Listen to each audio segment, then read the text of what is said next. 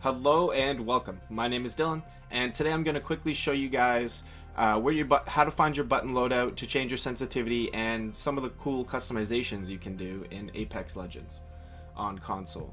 So I am going to select Start to go to Settings, then click into Settings. Then you'll start on Gameplay, click over to Controller. And as you can see here, you can choose your button loadout, so whichever one works best for you.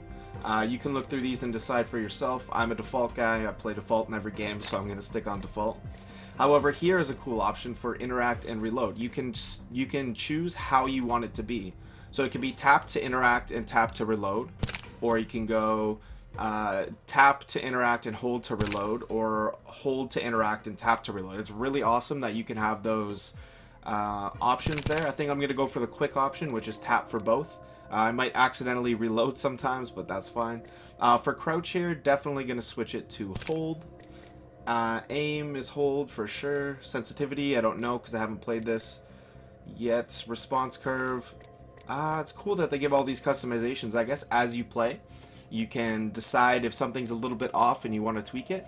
But most games, it's a lot simpler than this. They don't really give you the option to select different things that you want to change on console like this. So it's really cool. Anyways, I just wanted to show you guys where all this stuff was. Definitely spend some time figuring out what works best for you sensitivity wise, and whether you know, toggles and stuff work better for you, or holding or tapping for reloading and interacting works better. But I just wanted to show you guys where it was, so thank you so much for watching, and enjoy Apex Legends.